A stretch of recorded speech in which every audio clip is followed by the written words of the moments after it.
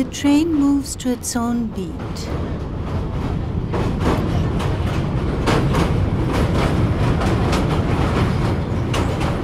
The train moves to its own beat, now in fast steps, now slow, halts, then starts again, chugging along. Chick, chick, chick, chick, chick, chick, chick, chick, chick, chick, chick.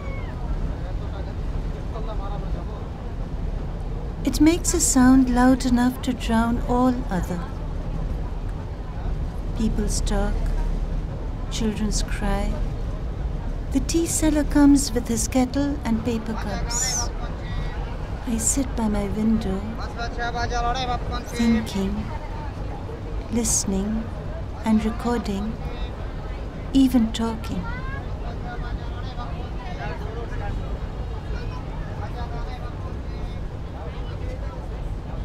There are people everywhere. Their bodies brush against the fluffy cap of my little recorder. I hold it closer.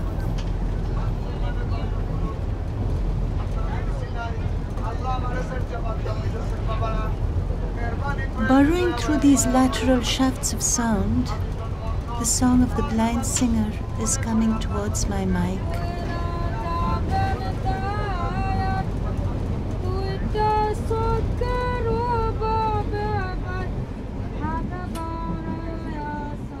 And I hear her voice long before I see her, like the wind that precedes a train in a tunnel.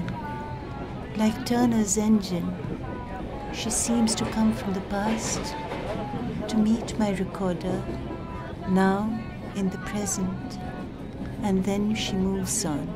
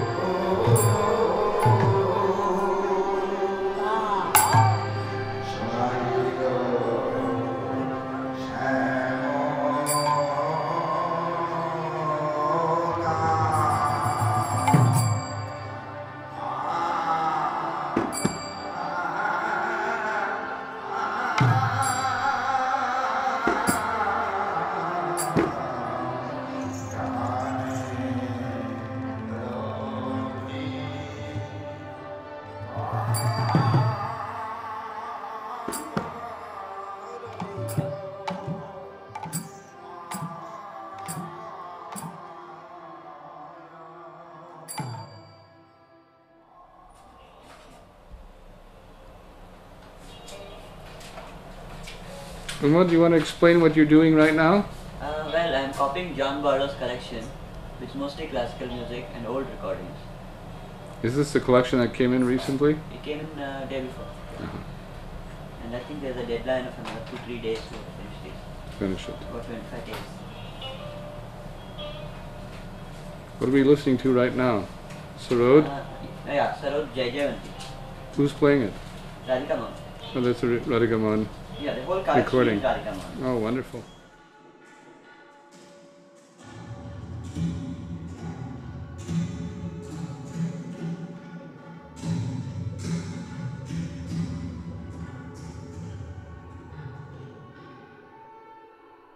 An archive is a collection of ephemera surrounding a dead entity, a kind of altar calling for reincarnation. It preserves absence through the objects, gestures, and memorializations that act as metonymic equivalents of what has disappeared.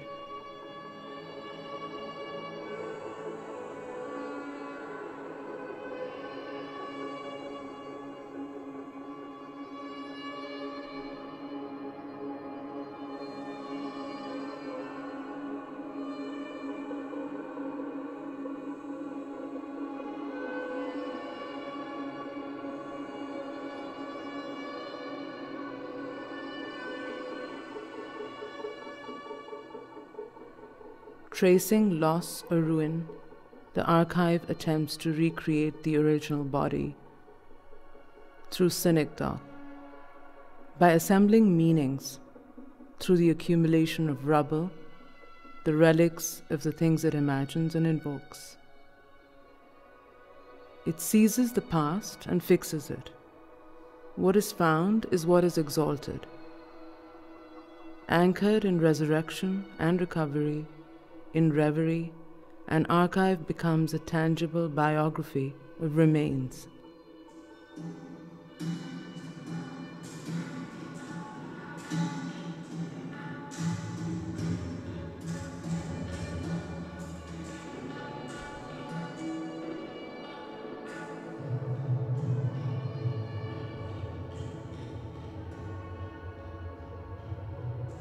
The archive haunts us, the site of privation, fragments of enigma, the ghostly imprint of an insinuated forever future.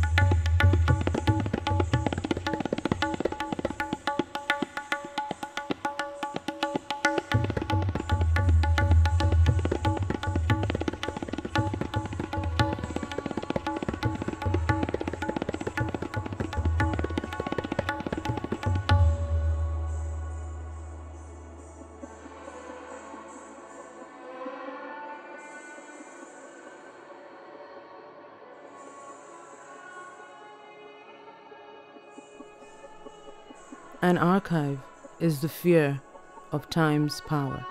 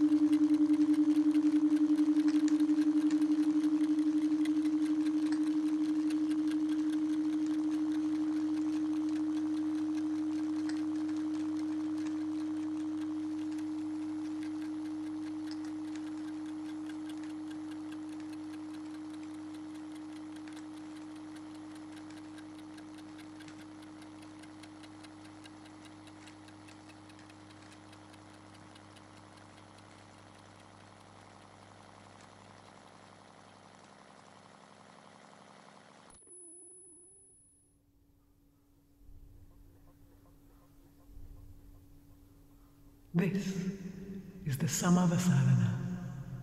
This is the Jina. This is the seated assembly.